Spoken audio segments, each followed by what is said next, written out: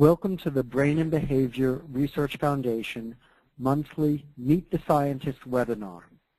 I'm Dr. Jeff Borenstein, President and CEO of the Foundation, and your host and moderator for today's webinar. Today, Dr. Eric Nestler will present a webinar entitled Molecular Mechanisms of Drug Addiction. The Brain and Behavior Research Foundation is dedicated to funding research around the world to identify the causes, improve treatments, and ultimately develop cures and preventative techniques for mental illness. The Foundation has awarded over $3 million in research grants over the past 25 years. I'm delighted to introduce Dr. Eric Nestler. Dr. Nestler is the Nash Family Professor, Chair of the Department of Neuroscience, and Director of the Friedman Brain Institute for the Icahn School of Medicine at Mount Sinai.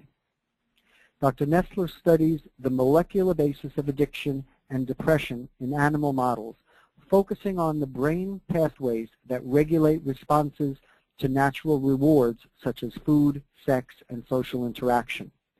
His research has established that drug and stress-induced changes in the reward pathways mediate long-lived behavioral changes relevant to addiction and depression. Dr. Nestler received a NARSAD Distinguished Investigator Grant in 1996 and identified a novel transcription factor that determines the long-lasting consequences of stress and of several classes of antipsychotic medications on the brain. This work provided a path for novel treatment development efforts for a wide range of psychiatric disorders. Dr. Nestler is also a longstanding member of the Foundation's Scientific Council that identifies the most promising ideas to fund with NARSAD grants each year. This will be an interactive event. We'll start with Dr. Nestler's presentation, followed by a question and answer period. To submit your questions, please use the Questions tab of the webinar control panel. You can submit your questions throughout the presentation. As your moderator, I will present your questions to Dr. Nestler, and we will address as many as possible. And now, I'm pleased to present Dr. Eric Nestler. Eric, the stage is yours. Thanks, Jeff, and thanks for having me here today. As Jeff mentioned, today I'll be giving you an update on what we know about the biology of addiction. And I'd like to start with my first slide, which makes the point that although addiction is obviously a very complicated syndrome with many psychological and social causes, it is at its core also a biological process. The ability of certain physical substances, drugs of abuse, to cause an addiction syndrome by acting on a physical substrate, a vulnerable brain. So in terms of understanding addiction, we need to understand two basic types of information as depicted on this first slide. First, we need to identify the pathophysiology of addiction, in other words, understanding how drugs change the brain to cause addiction, and also understand why it is that certain brains are particularly vulnerable, whereas others are particularly resistant to these drug actions. We know, for example, that the risk for addiction is about 50% genetic, even though we still don't know many of those genes involved, with the other 50% of the risk largely non-genetic. And we believe that only through an improved understanding of the biology of addiction will it be possible to develop improved treatments. Just let's start with a few metrics which illustrate the impact that addiction has on our society. About a quarter of the U.S. population has a diagnosis of drug abuse or addiction, and we'll get to the criteria for diagnosis in just a few minutes. About half of all high school students use illegal drugs of abuse. The use of alcohol and tobacco is even more common. And the National Institute on Drug Abuse has estimated that the cost of addiction to the United States annually is over $400 billion. One of the first things that becomes apparent when you think about addiction is that only a small number of molecules can cause the syndrome. Out of millions of chemical substances that we know about, only a small handful, when a human takes them repeatedly, can produce an addiction syndrome. And major types of drugs of abuse are depicted in this slide. When you look at the chemical structures of these drugs, it becomes apparent that what's similar about the drug's effects on the brain is not in their chemical structure. Each of the major types of drugs of abuse that people use have a different, distinct chemical structure, so that even though each of these drugs can cause an addiction syndrome with a lot of similar features, that similarity has to be elsewhere, as we'll see as we move forward. A little bit about the use of drugs in the United States. On this slide, I'm including caffeine only for comparison because, as I hope will become apparent, I don't think that caffeine is a drug of abuse. It might cause dependence, but not addiction. The slide shows that alcohol and nicotine, the two legal drugs, are by far more widely used in the United States than any of the illicit substances. So one of the questions we might address at the end of my talk is whether the current legal distinctions between these drugs make sense based on what we know about their neurobiology. Like all psychiatric syndromes, addiction can only be defined or diagnosed based on behavioral abnormalities. There is no blood test, genetic test, or brain scan that we can use today to make a diagnosis of addiction. Rather, addiction has behavioral definitions such as those shown in this slide. Addiction can be thought of as a loss of control over drug use, as the compulsive seeking and taking of drug despite horrendous adverse consequences. And one of the cardinal features of addiction that we see clinically is the fact that it is very long-lived.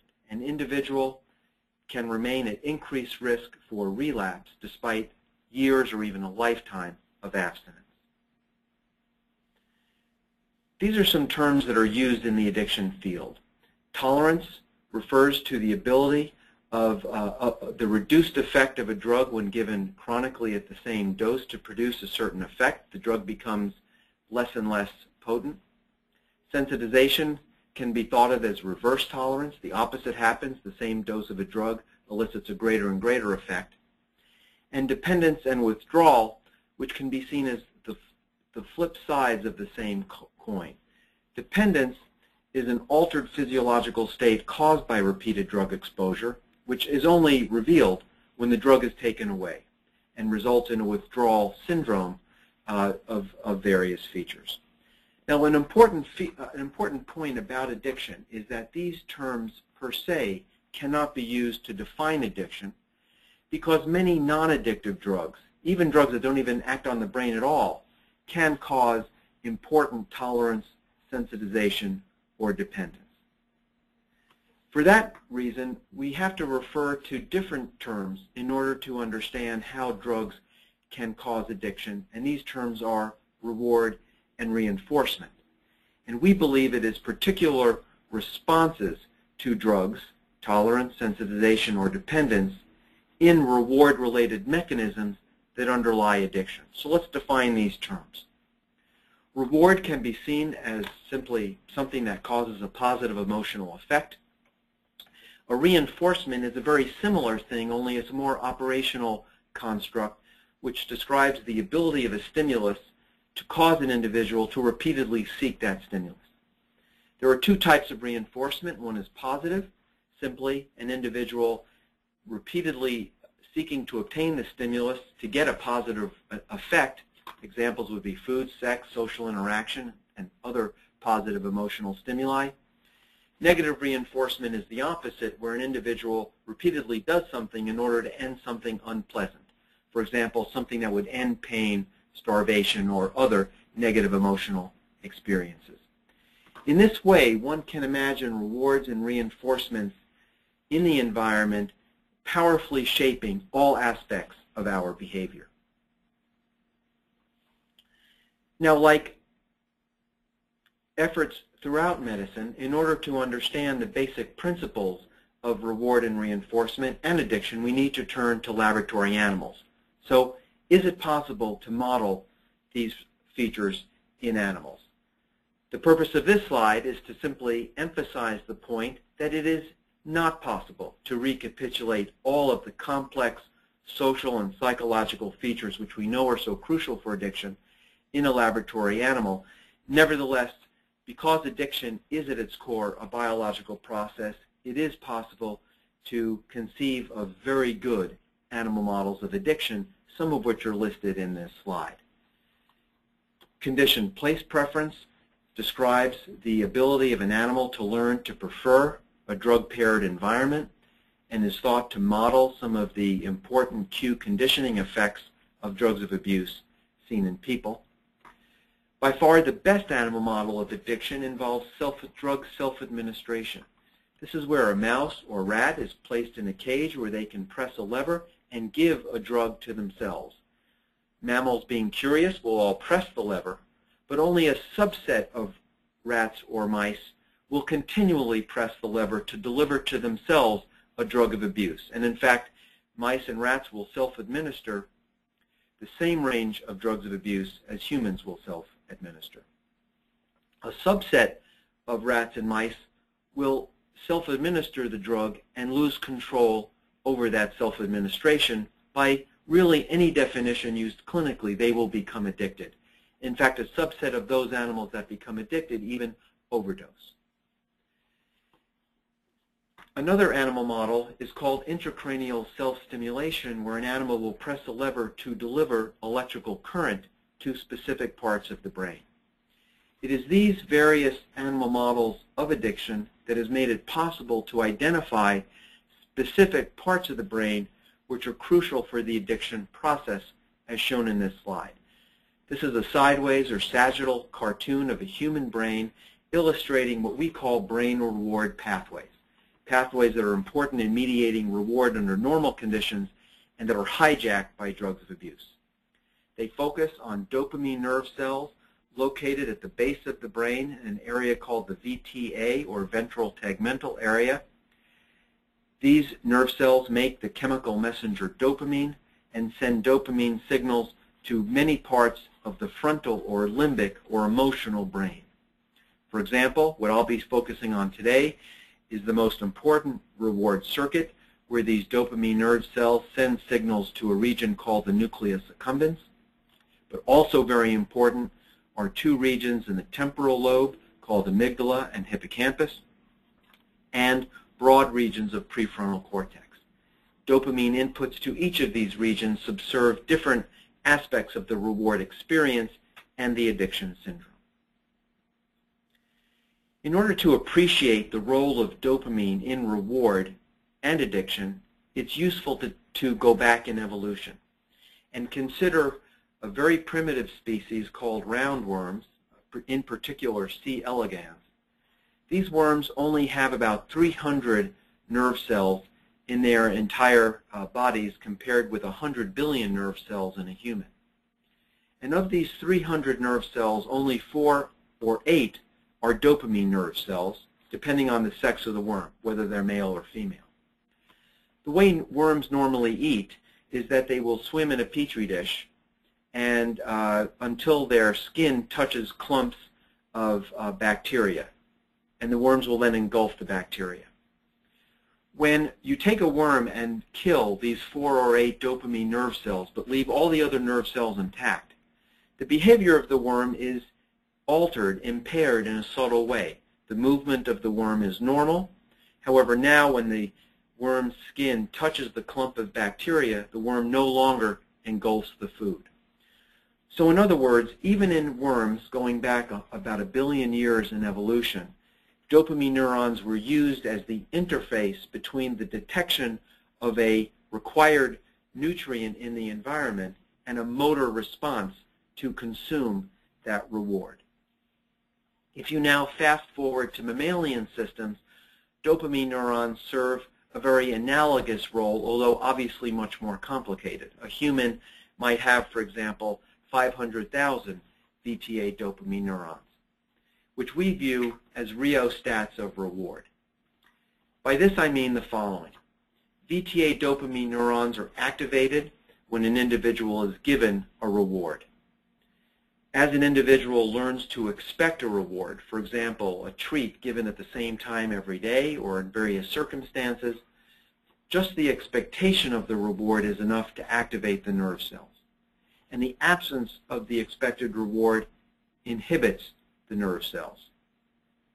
And when an individual is surprised and given an unexpected reward, the neurons are activated to an even greater extent. It is these responses that tell us how dopamine neurons and their responses to rewards in the environment shape all aspects of our behavior.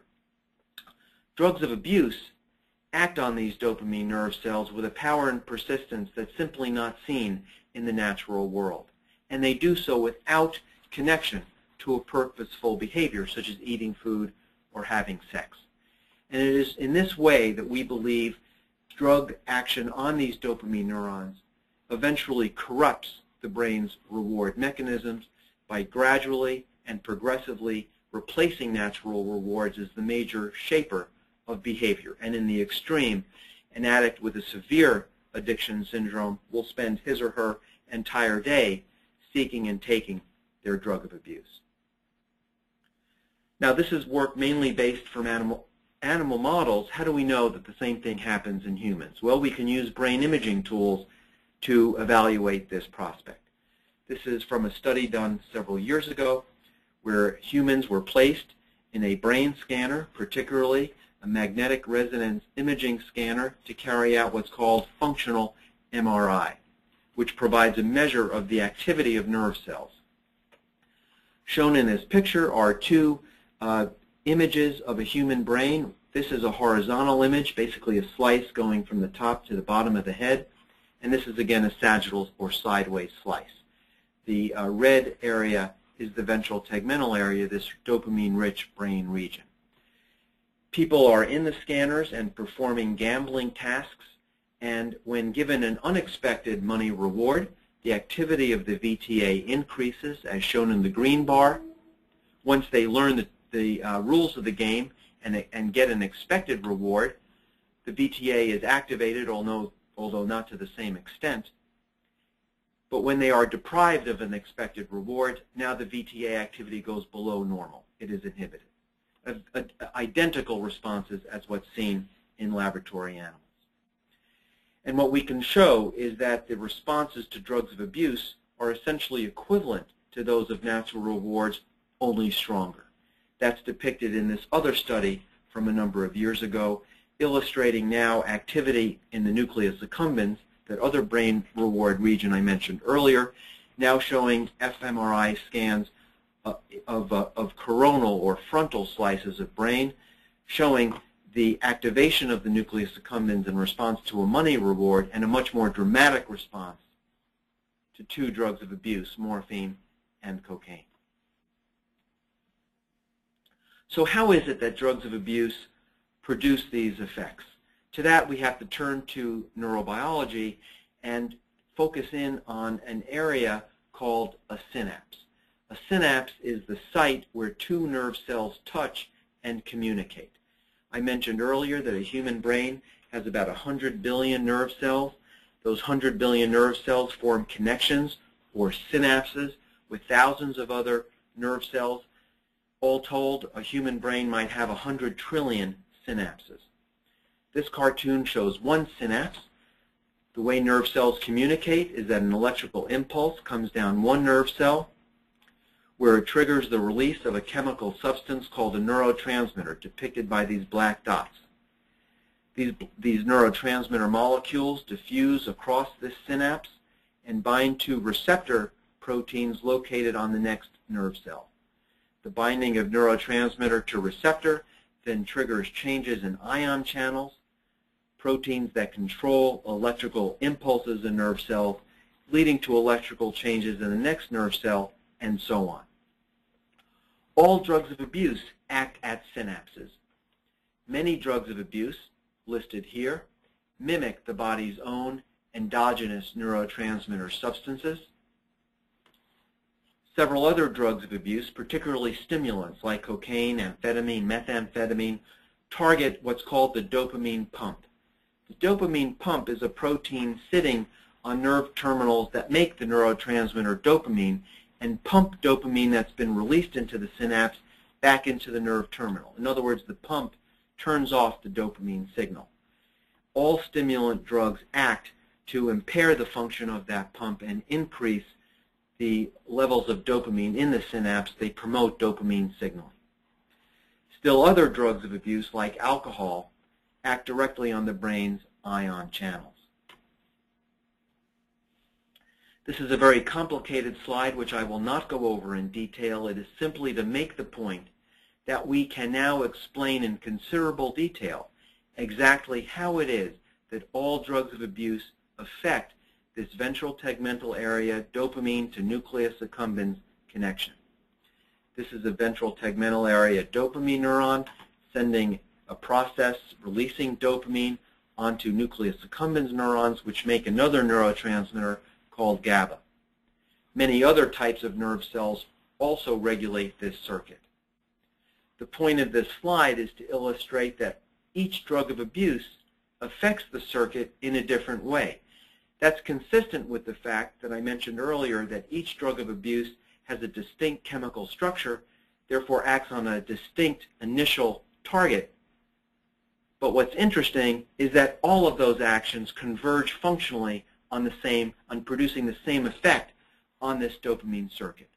All drugs of abuse will increase dopamine signaling from the VTA to the nucleus accumbens in many different ways, and also all drugs of abuse will produce similar dopamine-independent effects on these nucleus accumbens nerve cells. But all of these actions that I've been discussing thus far are initial effects of drugs, what drugs do acutely when a person first takes them, and that is not enough to cause addiction. Addiction is caused by repeated exposure to a drug of abuse, and in order to understand addiction, we have to therefore understand how it is that these extracellular actions of drugs are producing effects inside of their target nerve cells. If neurotransmitters are called first messengers, these chemicals inside of nerve cells can be called second, third, fourth chemical messengers, and so on. It is the ability of drugs of abuse to corrupt these intracellular messengers that enable drugs of abuse to change the brain on a longer time scale to cause addiction. This slide puts more scientific terminology on what these intracellular second and third chemical messengers look like. For example, there are second messengers that act largely through protein phosphorylation and regulate many cellular processes inside of nerve cells, including the regulation of gene expression. I'm going to be coming back and explaining what I mean by gene expression and transcription factors in a few moments, but let me emphasize to you how complicated these intracellular messenger pathways are in actuality. Here are 3 of literally dozens of intracellular messenger pathway cascades that are present inside of all nerve cells.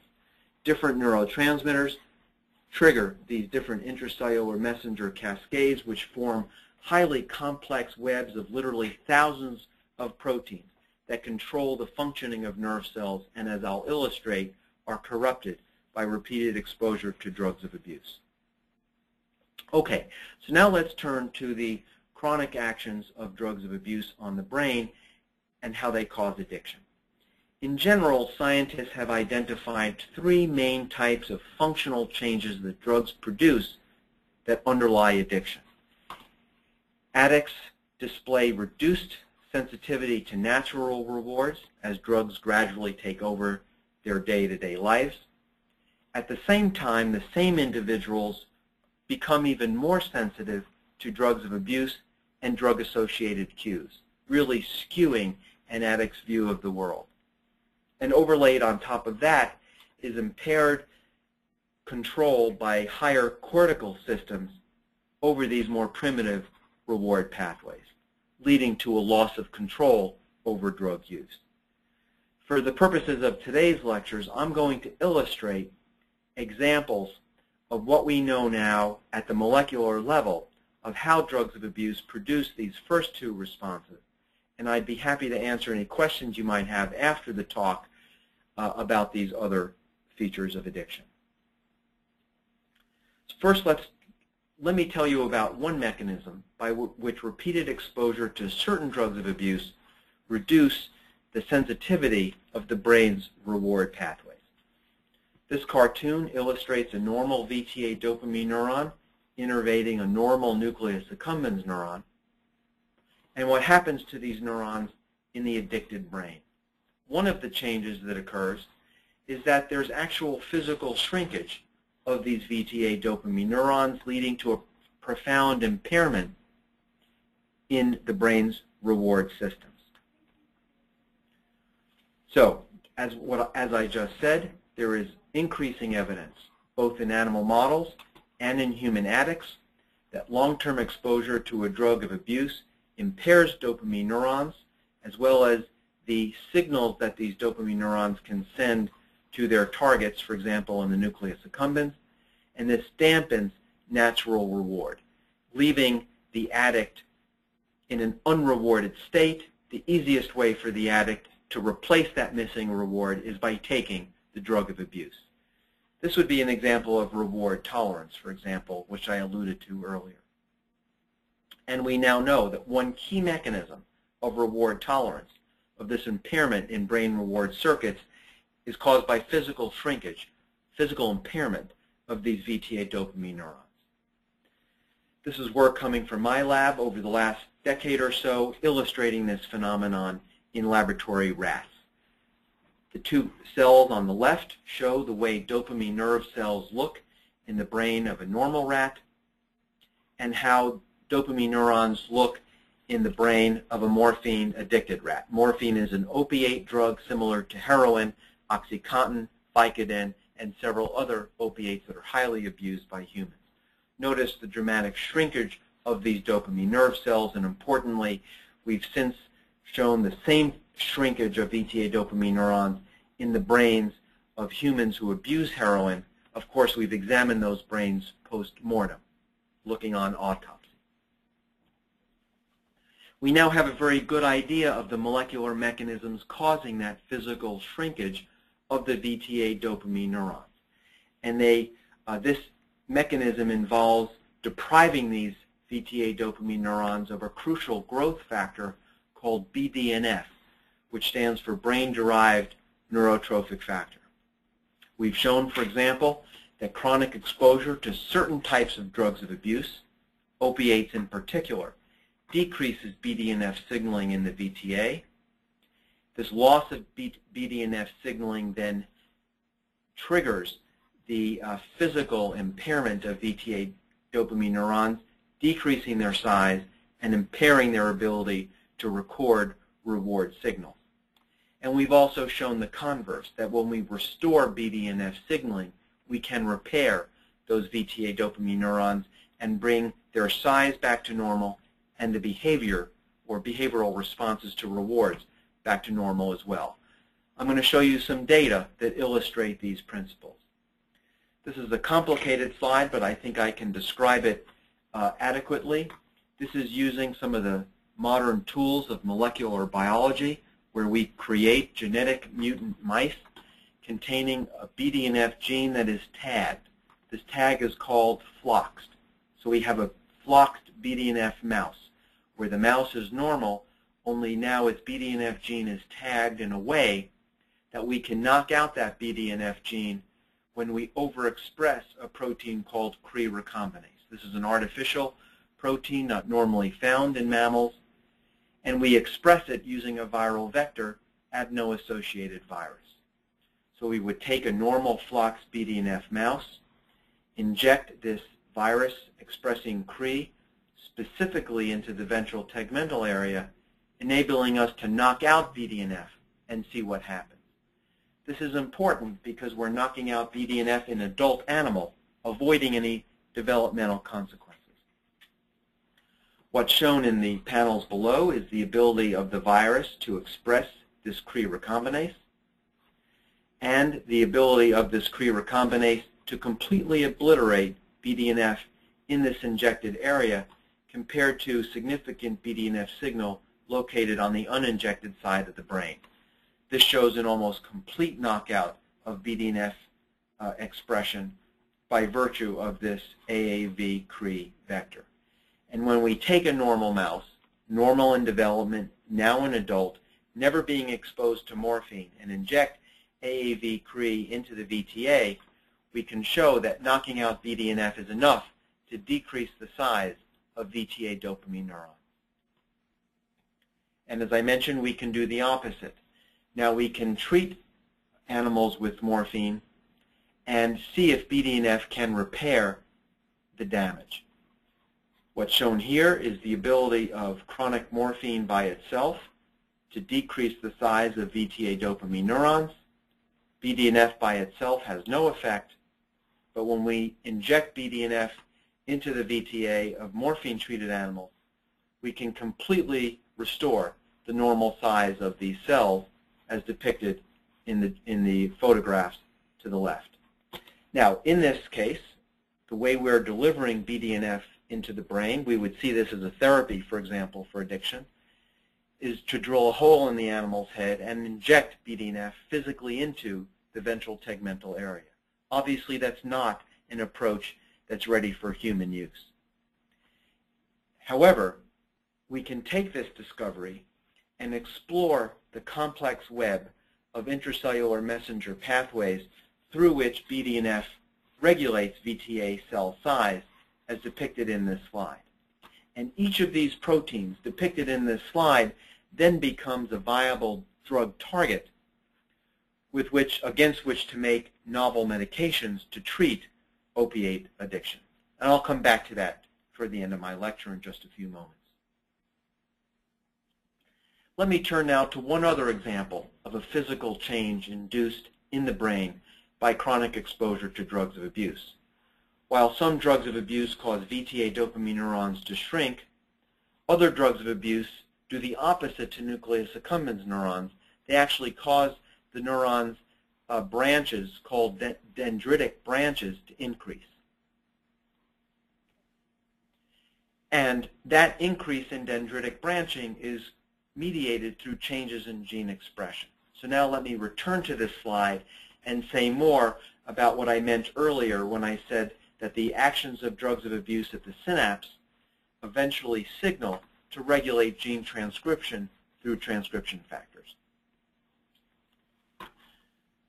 Humans, like other mammals, have about 20 or 25,000 genes.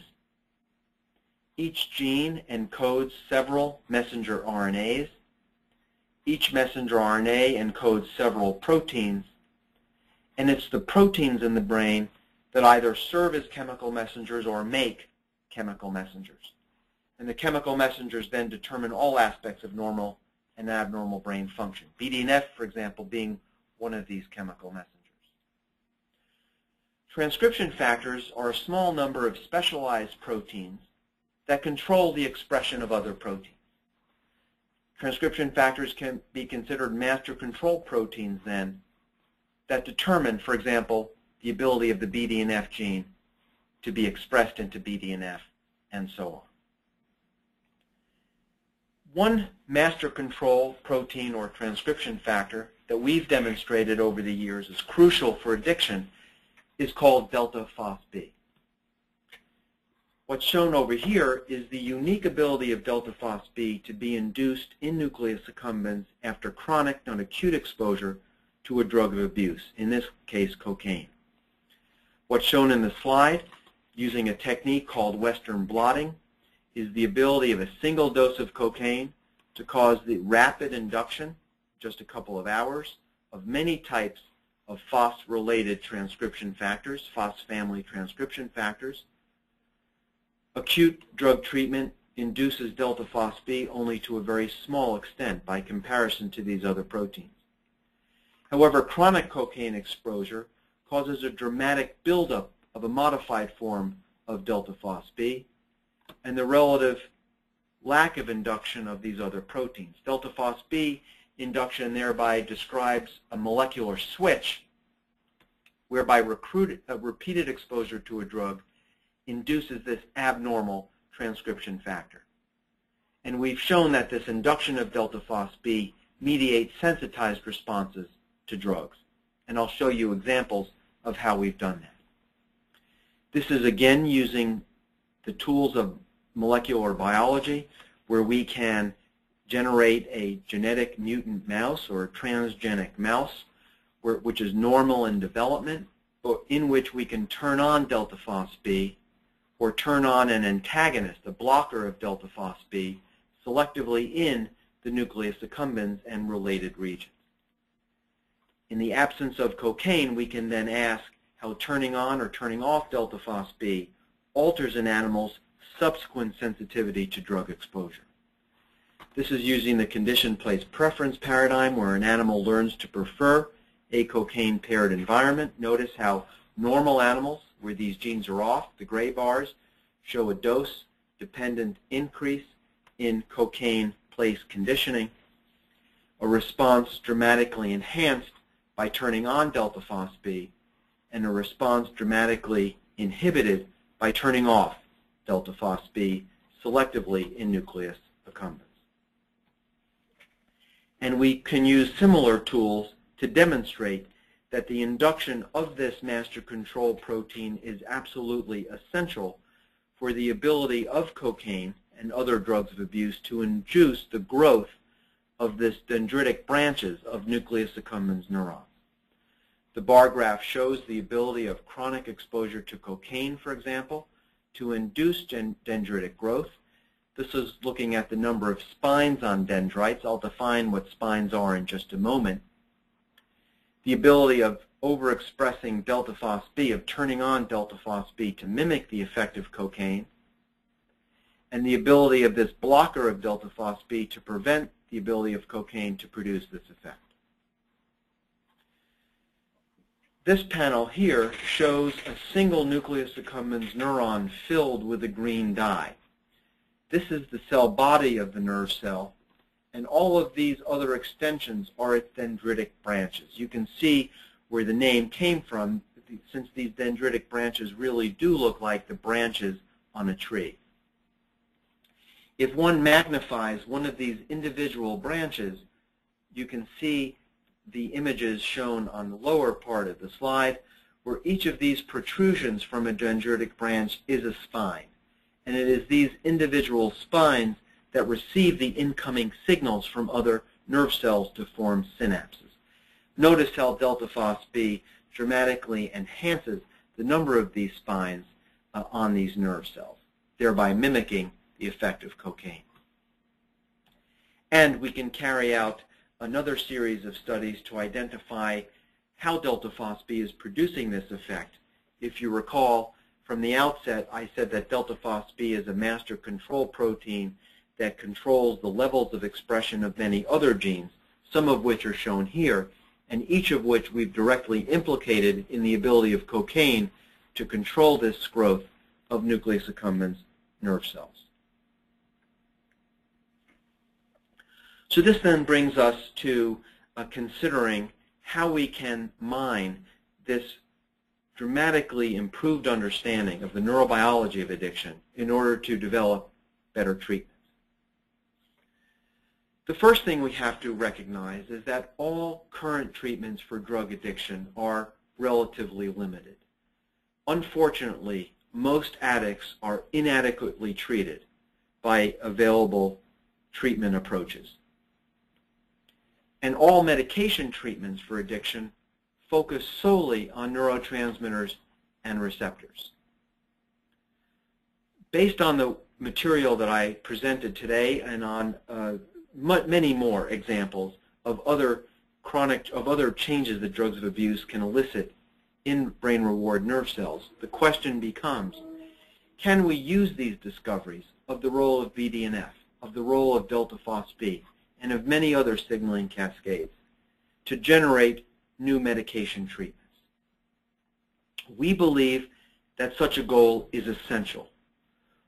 All of today's treatments, not only for addiction, but for all brain diseases, in fact, for all diseases in general, focus on perhaps a few hundred proteins, despite the fact that we know the brain itself contains perhaps several 100,000 different types of proteins. We need to break through this logjam of drug discovery and go beyond the few hundred of proteins and related to neurotransmitters and receptors to the many hundred thousands of targets that I illustrated in this lecture related to BDNF, delta phos B, and other pathways which we know are crucial for addiction treatment. Let me conclude by making the point that the goal of this effort is not to replace psychosocial treatments of addiction. A person who is addicted to a drug is going to always require rehabilitation, help to rebuild their lives. However, right now, those rehabilitation efforts are fighting against very powerful biological forces which today's treatment approaches do not adequately counter. The goal of our research, therefore, is to develop more effective medications to more effectively counter those negative biological forces that drive an addiction, to make an individual better able to make use of rehabilitation efforts and rebuild their lives. So I'll stop there. I will post a few questions on the board, but I'd be happy to answer not only these questions, but any others that you have. So thank you again for having me with you today. Eric, thank you for an extraordinary presentation on a complicated subject, and just, but made understandable to regular people listening to it. Thank you very much.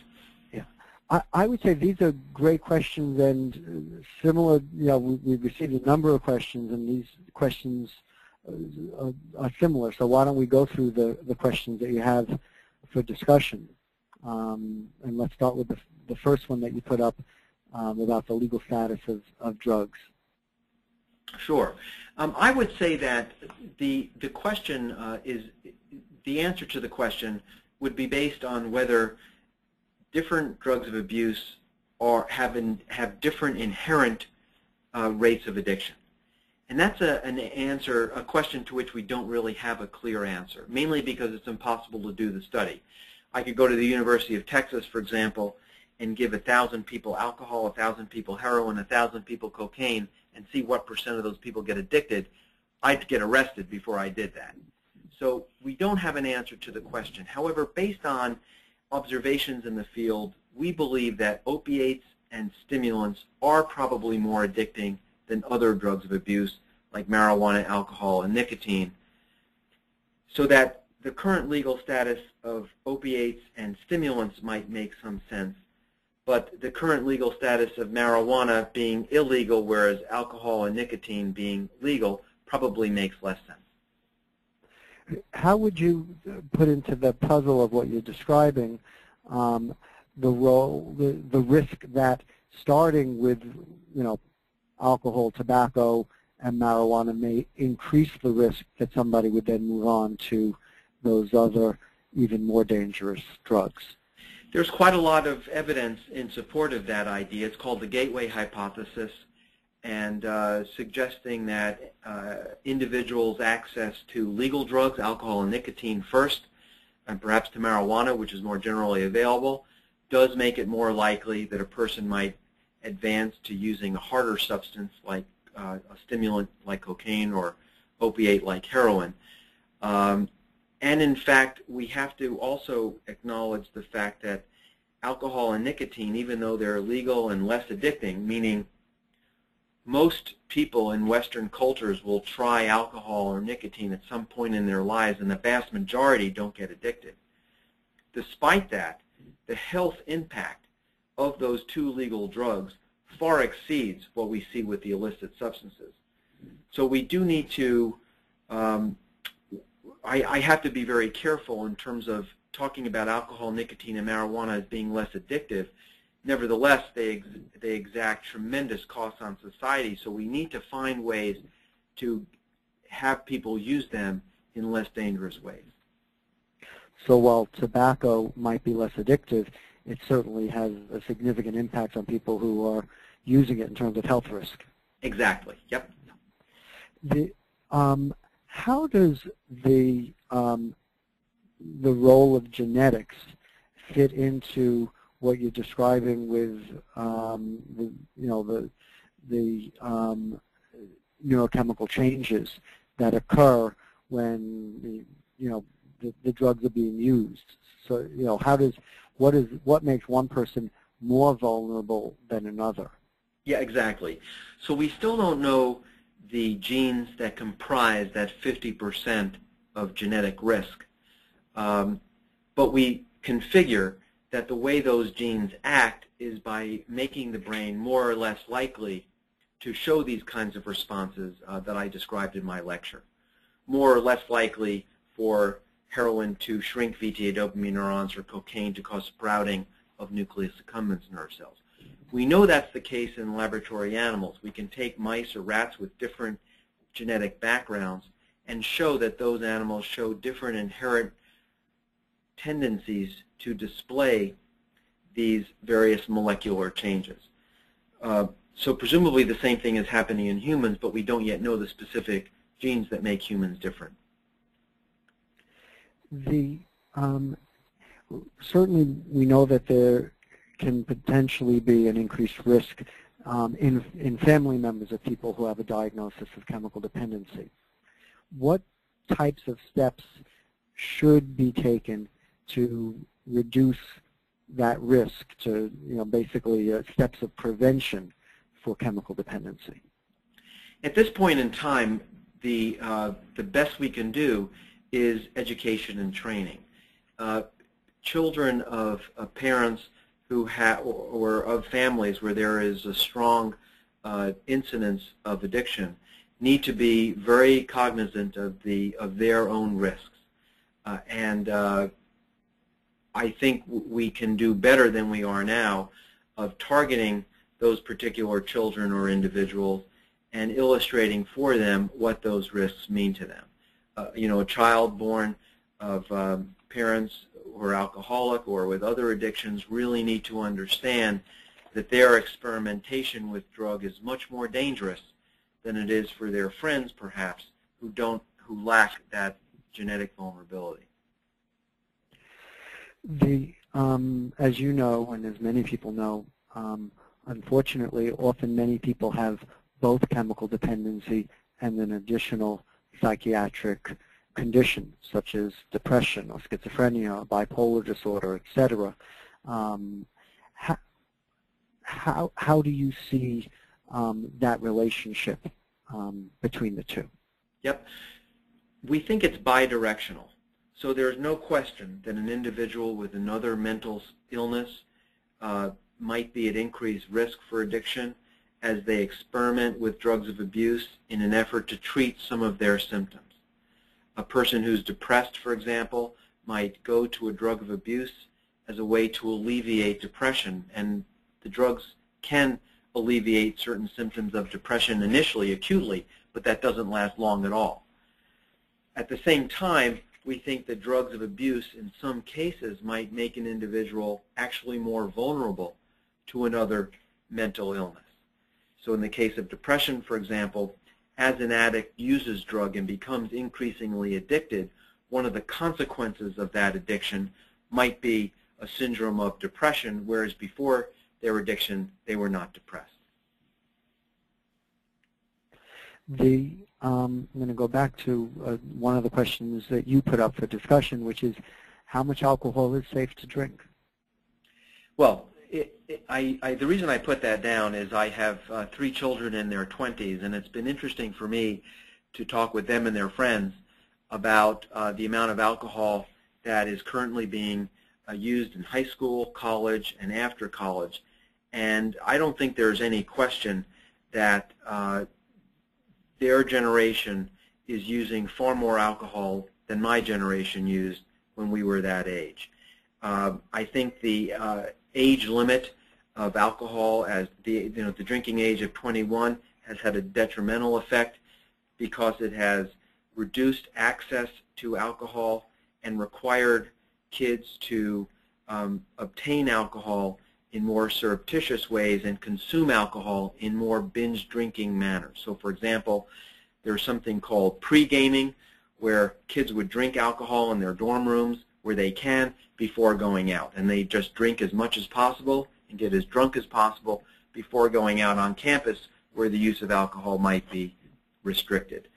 The amount of alcohol that's safe to drink differs from person to person. I do worry that today's teenagers and young adults are drinking more, which is going to be exposing a higher percentage of them to a concentration of alcohol that will trigger alcoholism or alcohol addiction, much higher than what we faced in our generation. I guess we're both showing off our age by our stating that we were in college when the drinking age was 18 and you could sort of more openly drink, which reduced the amount of this pre-gaming binge type drinking. Yep. Yes. And along those lines, you ask about the use of Ritalin and is it safe? And that's a question that often is asked when parents are considering whether or not their child should take such a medication. Yep, absolutely. And I think what we see in our country in the case of Ritalin, which is methylphenidate, which has cocaine's exact mechanism of action by blocking the dopamine pump I mentioned earlier. The same would go for amphetamine, Adderall, which is also used to treat attention deficit disorder. And amphetamine itself can be a drug of abuse if used in a different way. So this question of the safety of using stimulants to treat attention deficit disorder, or ADD, comes up a lot, and it's something I feel very strongly about. In the United States today, we see a disparity of usage. There are some typically affluent communities where the use of stimulants, Ritalin and Adderall, are sky high. 10, 20% of kids in high school might be on a stimulant to treat ADD. That's absurd. There's no way that a fifth of all students have ADD. I joke around sometimes by saying in those communities, ADD can be diagnosed anytime a kid gets a grade B in any subject, because the parent's expectation is that every child should get an A all the time. At the same time, we know there are other communities, typically poorer communities, where there's less access to medicine and less trust of medicine, where the use of stimulants is extremely low and, in fact, too low. So we know there are children who have ADD who aren't being treated. The challenge is that there's no, just like with addiction, there's no definitive way to diagnose ADD. There's no brain scan, blood test, genetic test.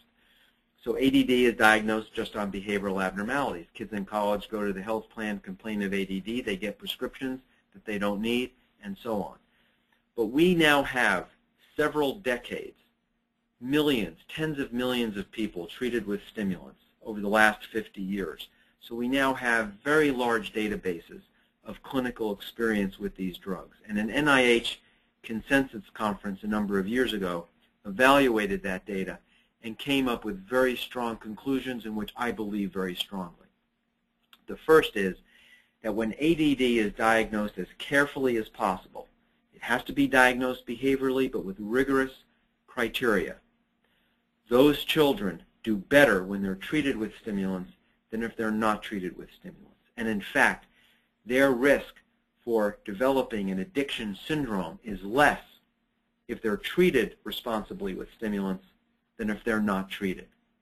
So I think the real risk for addiction to stimulants comes when the stimulants are being used in kids whose ADD is not defined so well, and people who use stimulants recreationally at much higher doses in order to get the desired effect.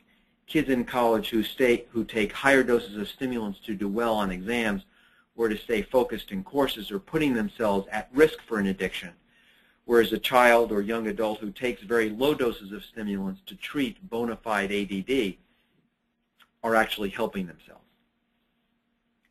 So for people who really need it and it's appropriate, it actually is protective. But for people who are misusing it, in my mind, and I agree with you, it's often misused. To me, it's almost like the misuse of steroids for athletes. Yes, I think that's right. It could, yes, yep, you can see the analogy. Yeah.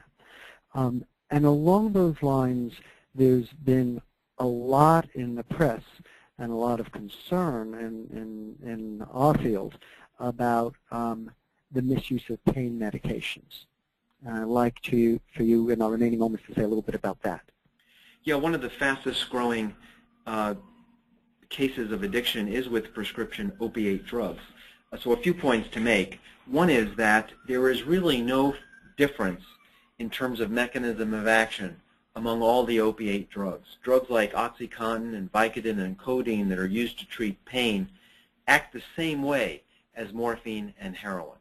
The only differences are whether the different drugs can be taken by mouth, injected intravenously, or so on. So people who use pain medications are putting themselves at some risk for addiction. However, by analogy with ADD, we know that when a person is in pain and uses opiates acutely to treat pain, their risk for addiction is actually quite low. And it is only with use of higher doses of opiates for longer periods of time does the risk for addiction increase. There is no question that people who have chronic pain syndromes are caught between a rock and a hard place, and we don't know any easy way around that at this point. The opiates can be quite effective at treating their pain. However, over time, they become tolerant to those effects. The drugs wear off in terms of treating pain, so that people often increase the dose in order to get the same anti-pain effect. And as that happens, the risk for addiction, the risk for getting hooked, increases and increases. We really need to find analgesics, drugs to treat pain, that are as powerful as today's opiates without producing that risk for addiction. Unfortunately, we don't yet have those medications. Eric, I want to thank you for an extremely informative presentation, and more importantly, for the work that you've done to move the field forward. It certainly, I think, offers great hope for the future for chemical dependency and all psychiatric conditions. So thank you very much. Thank you. It's been a pleasure being here. Thank you. I also want to thank our audience for joining us today. The Foundation, through its research grants, is dedicated to improving the lives of people with psychiatric conditions, including chemical dependency. And I want to thank the people listening today for joining us in that mission. All of the research we fund is made possible through private donations. So if you'd like to make a gift, please visit bbrfoundation.org or call 1-800-829-8289. This webinar has been recorded. If you've missed any portion of the presentation or would like to share it with a family or friend, visit the webinar page on our website. I want to mention some very exciting events that are coming up in the next few weeks. On Friday, October 25th, we have our annual Mental Health Research Symposium in New York. More information about that can be found on our website. And that evening, we have our National Awards Dinner as well, Friday, October 25th. And then in November, on November 13th, we have our first annual Women's Luncheon, and it's entitled Women Breaking the Silence About Mental Illness. Again, information about that can be found at our website. Finally, I hope that people will join us next month for our webinar, when we'll hear from Dr. John Crystal, a distinguished member of the Foundation Scientific Council, Chair of the Department of Psychiatry at Yale, and Chief of Psychiatry at Yale New Haven Hospital.